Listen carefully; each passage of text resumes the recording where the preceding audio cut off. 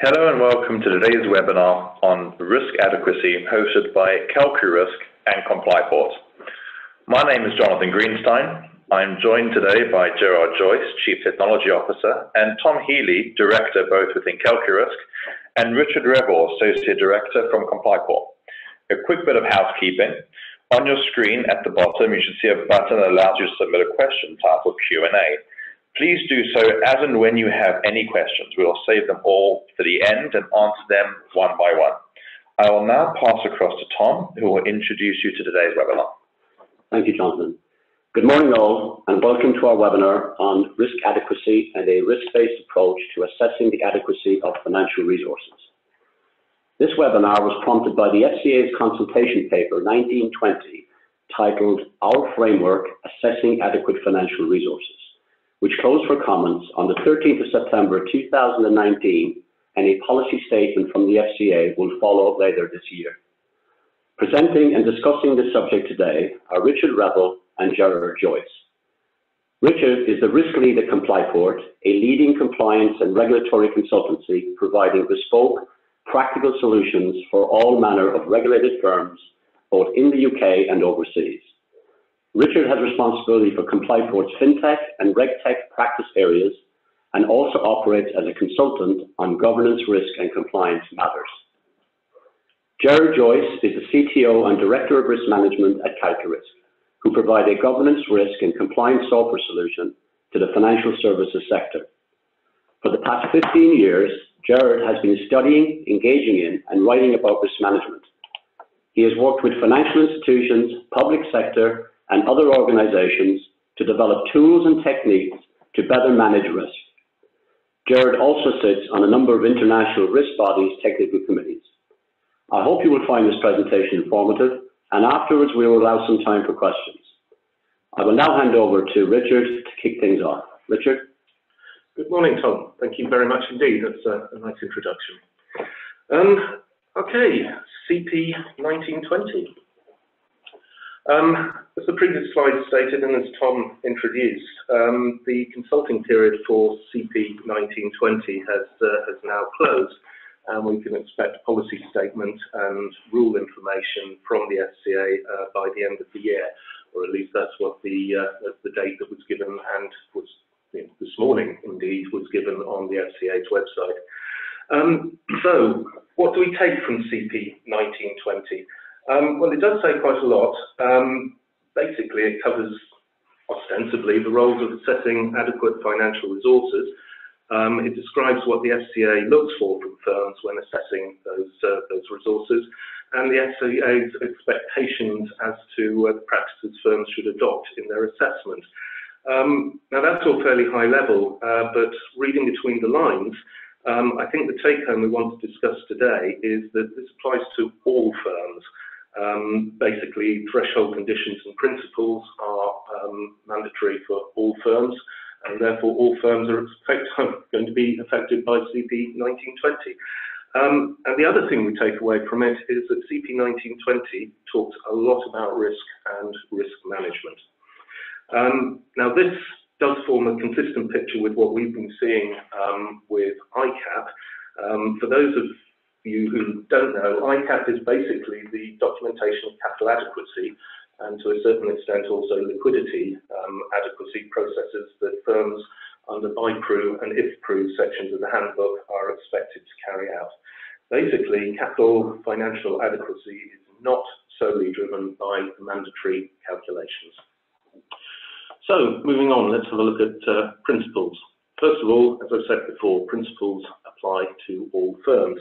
Now, financial adequacy, that's principle number 4, is a fairly obvious one. A firm must maintain adequate financial resources. And depending on the nature of the firm and the FCA's risk rating of that firm, these can be quite complex calculations, or these can be quite straightforward calculations. And certainly below, if you like, the ICAP threshold, most firms will probably leave it at that. They will make sure they have the minimum stipulated by the FCA in their part of the handbook. However, Principle 3 This is possibly, if you like, the stealth message that's coming through here. A firm must take responsible care to organise and control its affairs responsibly and effectively with adequate risk management systems. So now you can start to see a link to the risk and risk-based approach to financial adequacy for all firms across the board. It's always been there, but I think CP 1920 starts to make this a little bit more of a focus. Now, if we quickly talk about the risk side of things, within CP 1920, the word risk actually appears 136 times, and that's in 45 pages, 2 of which are front and back covers. So clearly, risk is a big thing within this document. It has been an area of increasing emphasis from the FCA, and under these proposed rules, or certainly this consultancy, it's looking like the FCA will start to certainly be able to request any firm to submit its risk-based assessment of adequate financial resources for review. They will always have been able to do this, but again, this has been underlined within this consultancy paper, and presumably will be ratified by the policy document that follows it. And this, of course, covers firms which are not currently required to perform an ICAP. So this is definitely turning up the burners. Effectively, again, the message is mandatory adequacy on its own is not sufficient. Firms will have to look inwards and carry out risk assessments to justify whether that mandatory calculation is sufficient or whether they require further capital over and above the threshold minimum that the FCA provides. So let's just go back to ICAP briefly. Obviously, it doesn't apply to all firms, as I've said before, but it's a good illustrative model of where the FCA appears to be heading. Firms under CRD3 and CRD4, the BIPRU and IFPRU firms that I mentioned, are required to perform an internal capital adequacy assessment process. And this generally is a year cycle activity. And it's to be documented, and the document just generally gets called the ICAP. It's a fairly eponymous document. The FCA can ask to review this on an ad hoc basis, and they will usually give a firm 14 days to provide this document. So it's not an easy one to rustle up in a hurry, and so most firms have ICAP standing by. The ICAP contains 2 parallel capital adequacy tests, which are referred to as Pillar 1 and Pillar 2. Pillar 1 represents mandatory and prescriptive calculations of requirements as specified by the FCA, and Pillar 2 represents the firm's own internal view of its requirements, and these derive from the risk framework that the firm is expected to have. This is enshrined further within provisions in CISC 20, some of which apply at the moment only to the BIPRU and IFPRU firms. But as I've said, this message occurring through CP 1920 is basically pushing this requirement down the risk stack, as it were. So, what is the state of play with firms that are familiar with this processing and ICAP? Well, over the last 2 years, we've seen the ICAP being used almost as a canary in a coal mine. The CFD sector of firms has been generally under scrutiny for a couple of years, and the FCA has been asking for ICAP from those firms. When CRD4 came in, the FCA went on something of a roadshow and started to identify where they were dissatisfied with the ICAP that BIPRU firms at the time were providing. They singled out 4 main areas. The first area was that the risk appetite that is stated within the ICAP was very often poorly articulated. It was almost as if there was a stock phrase that firms would just say their risk appetite was low, and that this was evinced by their robust governance and management systems.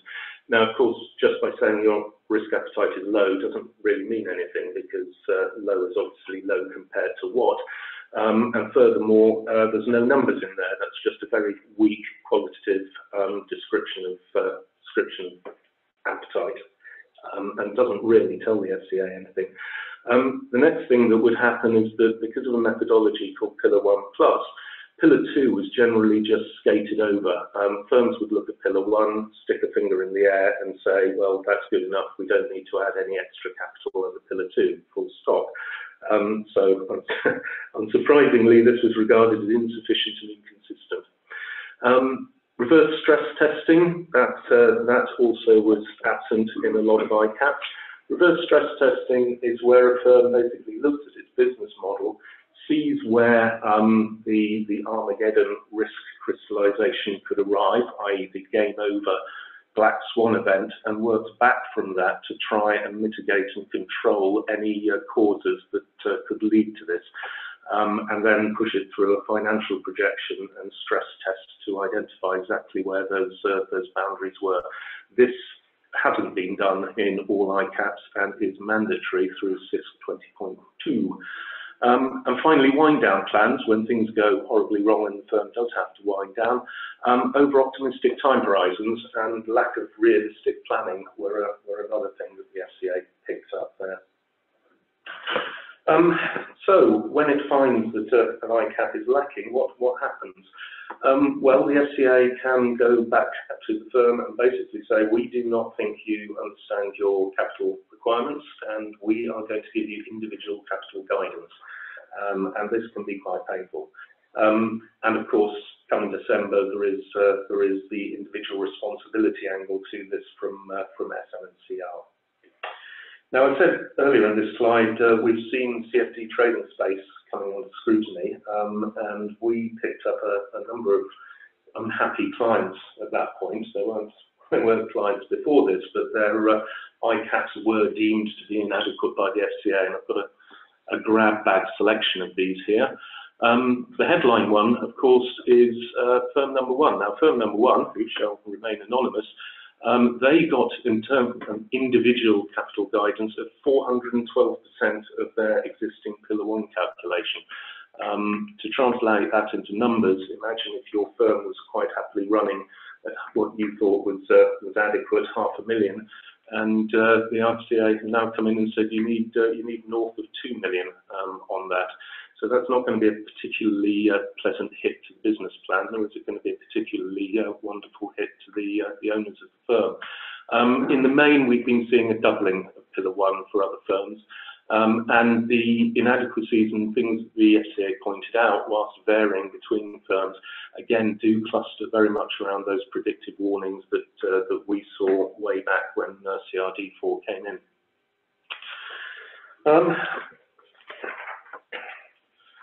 Now, that's ICAP firms for you. Effectively, some ICAPs are good, a lot of ICAPs are bad, and a great number of ICAPs do not necessarily satisfy the FCA from their risk treatments. How does this translate to non-ICAP firms? Well, of course, there's always proportionality, but it's fairly clear that by splitting firms into three groups at the cost-benefit analysis section at the end of the document, Class 3 are basically the 45,000 firms who do not have to supply an ICAP to the FCA on demand. They may be subject to our review of their own assessment of adequate financial resources on an ad hoc basis. And clearly, this is it's a warning. The FCA expects firms to have some sort of risk management framework in place, no matter how small the firm is. Now, I can say that pushing strongly encouraging and the others. This can be or could feel quite daunting to firms. If you've got experience with ICAP, you can accommodate this. But a lot of firms who haven't had ICAP may not necessarily have gone through this thought process, and will probably be asking where they start. Well, the good news is that it's not as bad as it seems.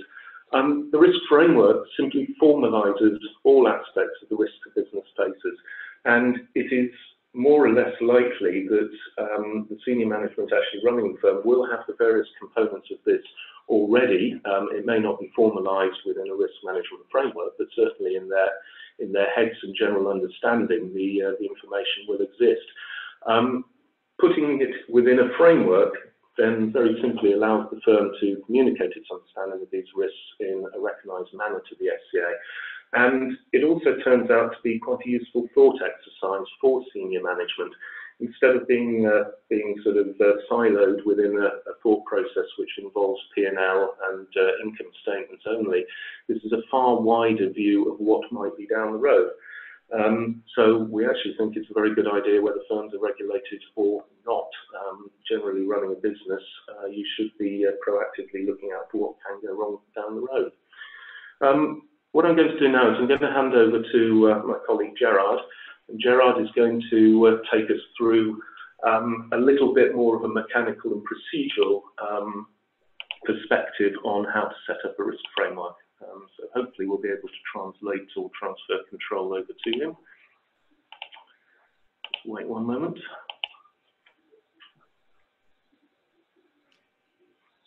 Okay, Gerard, you have control. Gerard, can you Yes, please unmute? Thank you. Okay, I'm there. Good morning. Useful thought exercise was the last sentence on your slide. I hope you're saying that with tongue in cheek, Richard, because of course it is much more, as we will see. If I said it will save you money, then I'm sure you'll all be interested. So let's have a look. I'm going to describe what a risk-based approach is, define it, and how it benefits an organization. And then I'm going to apply that approach to assessing the financial resources of an organization. And I would preface it by saying, to know what financial resources you need, you first need to understand what risks you're taking on. So what is a risk-based approach? The regulator would say that you need to identify, assess, manage, and monitor risks that can have an impact on your financial resources. That is certainly one definition. And the start of that is understanding the organization, the structure, the internal and external environment, who your partners, what are the dependencies. We'll have a look at that in greater detail later. You need to understand the needs and expectations of stakeholders, like regulators, investors, boards of directors, clients, and what requirements they have. To give you focus, you need to be clear on the objectives of doing the risk management. And I might start with the objectives of the organization, but in particular the objectives for this risk-based approach. When you describe the scope, when you describe the organization, you've already started describing the risk management framework, the scope that is going to cover. But then you need to, before you start assessing risks, you need to develop risk criteria, and that is simply the terms of reference against which you're going to measure the level of each risk. If you use a 1 to 5 scale, from very low, low, medium, high, very high, you need to define what do you mean by each of those numbers. And as Richard already said, risk appetite is something that the regulator is unhappy with, and certainly in my experience, I have found more poorly articulated risk appetites than good ones. We could, maybe Richard, at some future date, do a webinar just on risk appetite. But for me, it's a mixture of qualitative statements saying like we have zero tolerance for something, or we won't do something, or those statements without numbers. But equally, it needs to have a number of numbers in there, operational limits that you will not pass, and we'll see that later. Knowing that, you can start then assessing your risks. You've already identified the scope and where they are to be found. And finally, the risk assessment will generate a list of ranked risks and enable you to prioritize the actions that you need to take to address any gaps in the risks. Yes, Richard, I sense you have a comment here. Yeah, I was just going to add that certainly our experience here, we tend to encourage firms to start off by constructing a risk vocabulary, which is definitely in your assess risk by identifying, but the vocabulary is certainly a very useful start whereby management can look at the different aspects of the firm that they want to measure, and then that goes across to the risks or risk category that the FCA understands. So that's another little piece that we do within the financial services side of things. Thank you for that. So how does it benefit your firm? Well, first and foremost, a structured and systematic approach will give you greater trust in the results, give the regulator greater trust, your clients a greater trust in it. The alternative is that, and Richard alluded to this as well, that you probably have a lot of this in individual departments, the so-called silo approach, where everybody does their bit. The risk with that is, of course, that you have a lot of gaps between the stools. By being proactive and going out to identify your risks and understand what risks you are carrying, because unidentified risks are ones you're carrying unwittingly. If you're proactive, in the long run, you're going to have less cost because you're fixing it before it breaks. Transparency is a requirement by the regulator, but transparency is a laudable goal as well. A risk-based approach will allow you to demonstrate to the stakeholders, be it the regulator or your clients, that you have the adequate financial resources based on the risks that you've assessed. And if further down the road you are subject to some legal action, litigation, you're being sued, or the regulator is unhappy with some aspect of your organization, I feel, and there's evidence that if you can demonstrate that you have good risk management systems in place, controls in place, then you will be treated less harshly, or and the fines will be consequently less. Yes, I think you're right there. The FCA operates an outcomes-based regulatory regime, and the corollary of that, or the consequence of that, is that if it hasn't been written down, it never happened. And if you can't point to evidence that you were running the company in a responsible way, then the censure will be that much greater. You're absolutely right. Thank you. Having a risk-based approach will enable the board to get the confirmation on the effectiveness of policies and procedures and controls. From December the 9th, I think the senior managers will also be interested in getting that confirmation when the senior managers regime kicks in. And finally, the process of formally assessing risk and assigning responsibility does generate, I would say, positive culture of ownership of risk. And this is to be welcomed, that if people in their day-to-day job see the risk management as part of their job. I will summarize this slide by saying, if you reduce the risk, you will reduce the financial resources required, very simply. So let's apply the risk-based approach now to, in greater detail, to assessing financial resources. Understand the organization, the internal and external environment that you're working in, the business processes, what are critical, what are important, what are their key dependencies in terms of systems. Maybe it's vendors, partners. Risk may not just lie within your walls of where you reside, but they could reside with your partners. If your partners should fail, does it bring down your organization? You need to know this. So understand the organization, understand the systems. And again, the regulator here in CP 1920 talks about the failure of systems and controls, which might cause harm to consumers. It's not just actions of people. Systems do fail. And be aware of all your legal and regulatory requirements. And I would add into that as well, any contractual obligations you have to clients. Don't just do this for the legal and regulatory side and for what you have to. It's good to do for your business. Be clear on the expectations of all your stakeholders. First of all, identify them, as it clients, as it regulators, the board, the senior managers, and what the expectations are. If you articulate all of that first, you're on the good road to identifying the risks. But again, before you start identifying the risks, I would say articulate your objectives. Your objectives for this exercise, you could start with the objectives for the organization, but where you're going to apply the the risk assessment and risk management.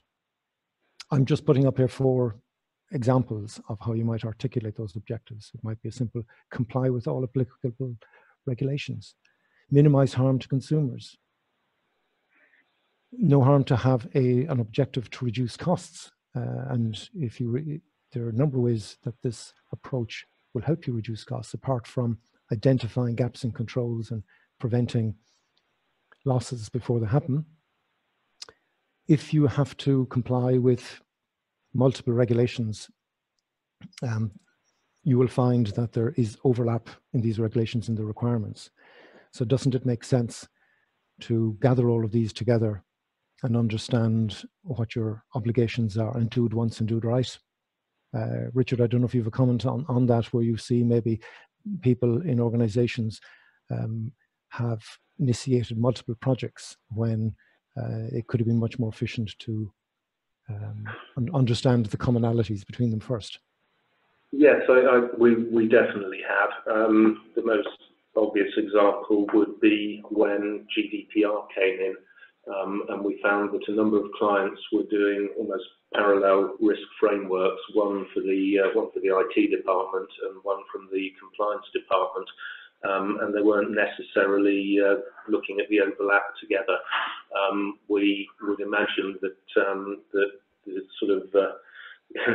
this sort of approach should, if applied across an organisation, certainly reduce that sort of reinvention of the wheel within each silo. So yes, it has been my experience in actually quite large firms as well. Thank you for that. The next one, improved decision making. And in CP 1920, the regulator requires that the assessment process meets the use test. And by use test, they mean, is it used in day-to-day decision making? And let me give you an analogy. If you're driving a Lamborghini, you wish, and you know that the brakes are good, you might be tempted to put the boot to the floor and drive it to its max. So if you know your controls are good in an organization, if you know that you have good policies, good procedures, people are well trained, then maybe you can afford to take more risk. The way I describe it is brakes allow a car to go fast. So have good controls and know you have good controls. Know when you're making a decision that the controls that are in place are good. So let's move on to assessing and addressing the risks. There is internationally a well-regarded and widely used approach, which I've shown in a graphic here to the right. It's from the ISO 31000 standard. And we're just focusing on the risk assessment bit. The first step is to identify the risks. And there are different techniques for maybe listing them, but I would start with just writing the list so you can categorize them later. And it might be failure of a counterparty, it might be fraud, it might be a rogue trader, it might be a cyber attack. You need to try and cast the net as wide as possible to fully understand the risks you face, and then start analyzing them and realize which ones should you really need to worry about. The analysis is understanding what controls are in place and are they effective, and are there gaps or the things you need to do. When you understand the risk, then you can decide, that's the evaluation step, whether you can accept the risk as it is or whether you need to treat it. That is, take some action to reduce the risk further. The appetite comes into play here again, because what is an acceptable risk? If you say, well, we don't accept any risk that would push the level of consequences above, let's say, a 3.5 in a 1 to 5 scale, and you might put a number on that. It might be a fine, it might be a loss, whatever way you want to articulate that. Then, by your own definition, this risk is outside your appetite, and you need to address the risk. Now, we've often been asked to explain to people diagrammatically how a risk assessment might be conducted. And there are about 25 techniques out there, but this is probably the one that is more readily understandable. It's called the bow tie technique for obvious reasons. And at the center of the bow tie, in the knot, you place the event or the circumstances that are undesirable, that you wish to avoid. And everything to the left of that knot are things you do to prevent the occurrence of these events or circumstances. Everything to the right, you do to lessen the severity of the event or the circumstances. That is the English definition of the word mitigation. Mitigation has two meanings in risk, but in this sense, mitigation after the event is lessening the severity of. Now, Richard spoke about reverse stress testing, and I thought you could use this as well to explain that. If you move the knot in this bow tie completely over to the right, so you have a very lopsided bow tie, you have one risk, which is the total collapse, the Armageddon of the organization. And everything to the left is things you could or should have done to prevent it. Now, if you move the knot to the right, you're asking yourself the question, what could lead to this total collapse? And you might start with, well, it was fraud, or it was a cyber attack. And you start listing out the risks. And guess what? If I was to move one step to the left from the right, I might have 5 risks. And if I move 2 steps where I would see this, you probably have 30 to 50 risks. And that is about the level of granularity that I find works best for companies, where they can focus on a particular risk and the controls to minimize that risk. So let's apply now this bow tie to a particular risk, so you see it in practice. And the risk is fraud, simple employee fraud. On the left-hand side, you look at what could cause this fraud, where could it come from? And it might be employee embezzlement, it might be somebody getting kickbacks for favors, it might be somebody stealing a client's identity and using that to make themselves rich. Or it could be as simple as fraudulent expense claim. Identify the causes and then consider what controls you will put in place. Now, this isn't an exhaustive list, but just an example. You start, to my mind, always with a policy. Have a policy in place, because that guides the procedures and the training and the education. But then you need to check. You need to check that people are following the procedures, that the policy is being complied with. And you need to have things, if we're talking about employee fraud, like authorization limits. Obviously, it's a self-explanatory word, limit. You're going to limit the exposure. And segregation of duties, that the same person can't both create a purchase order and write the check for the invoice. Some common sense things like strong access control to systems and only giving people access to what they need to do their job is clear. And whistleblowing, that if something is going awry, that you want the people who can see it to be able to report it. How else will you know if fraud is going on? And that's where detection comes in at the center. Is it the first you know about it is when a customer tells you? Or is it the annual audit and it's been going on for 9 months and you didn't know? So think about that as well, and think about how you might detect when an event or circumstance has come about. Because if I was to scare you and say that the Ponemon Institute say that a cyber attack where somebody has gotten inside your systems and is looking around and leaking data out of your systems, they can be in your systems for up to 204 days before they're detected. And that's kind of scary, because that's a lot of information lost in that time.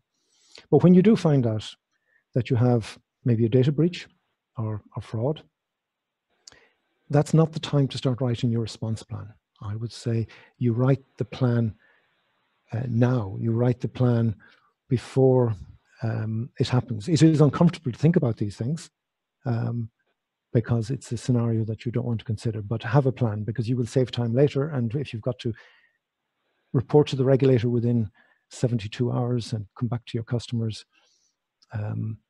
you won't have the time to be writing a plan. I always think that those people who have a plan will be and will appear to be in control in a crisis situation. So that will stand to you later. Some concluding remarks from me, and I might get Richard maybe to comment as well. Yes, the regulation is a major driver to adopt a structured, systematic risk management process. But I think also that there's client pressure and I would say just good business reasons for having a structured approach. Certainly, it enables you to identify and address the key risks and the gaps. And why wouldn't you want to do that and fix the gaps before they become a problem? I don't know, Richard, if this is something you want to comment on at this stage.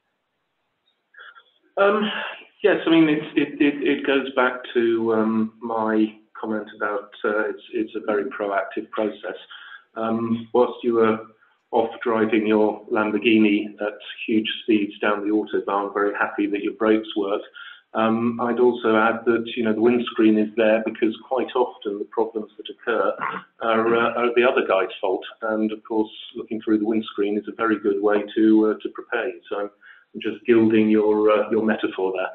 Okay, thank you.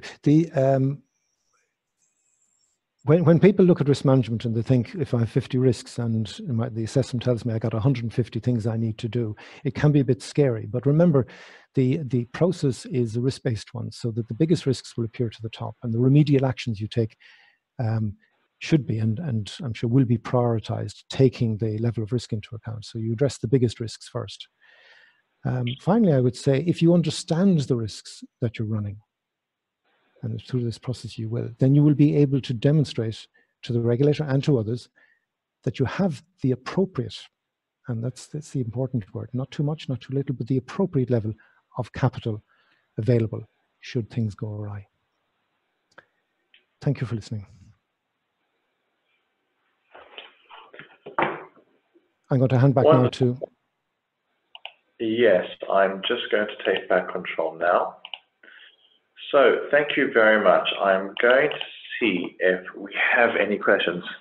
If you have any questions, again, please can you submit them through the Q&A section below. We have one question here. What is non-executive directors' involvement and responsibility in this? How does the FCA look at net accountability on this?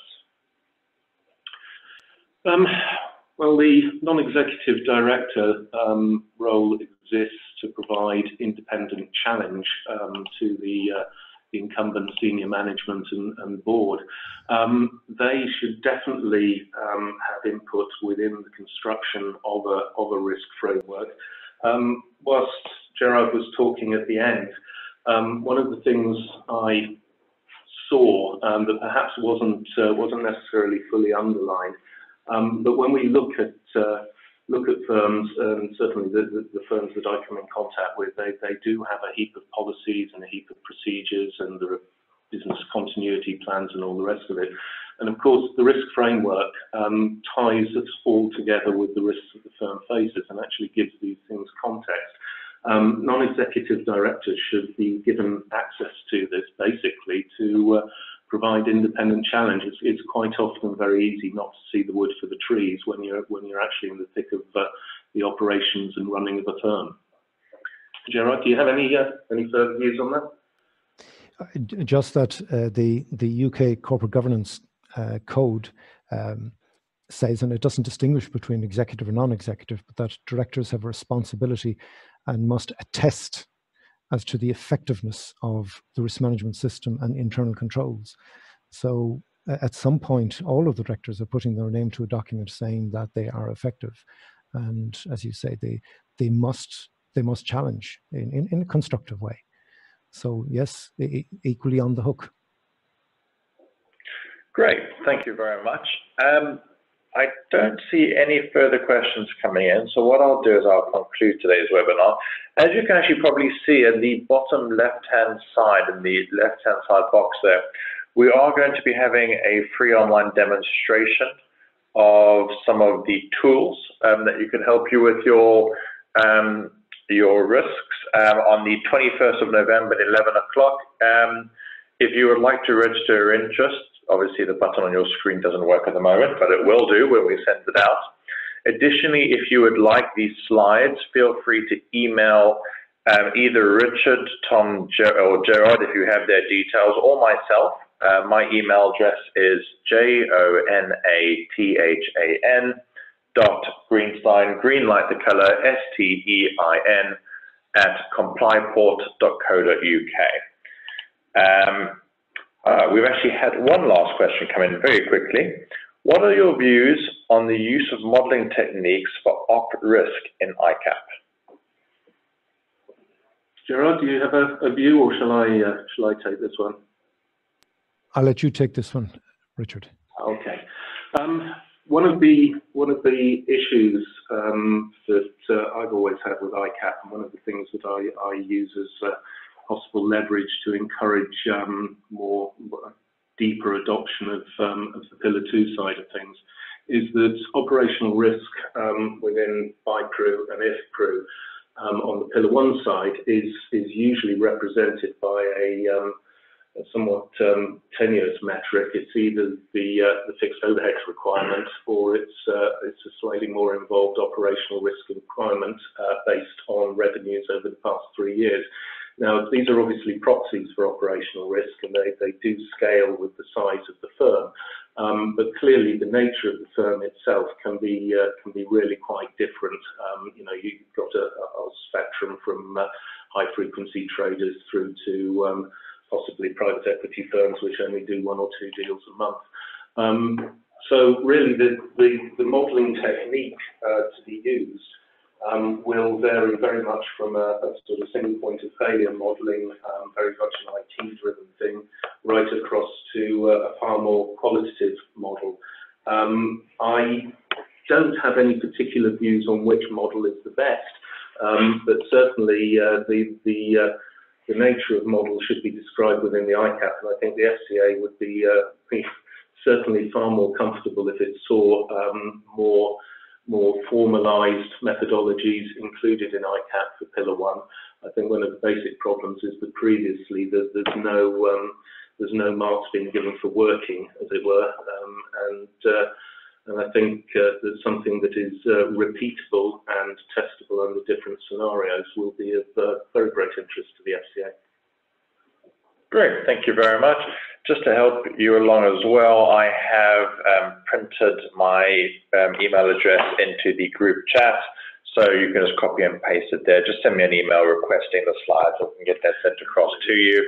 Again, thank you very much to Gerard, Tom and Richard for joining us on the webinar today, and thank you very much to all of you who attended. Have a very good day. Goodbye.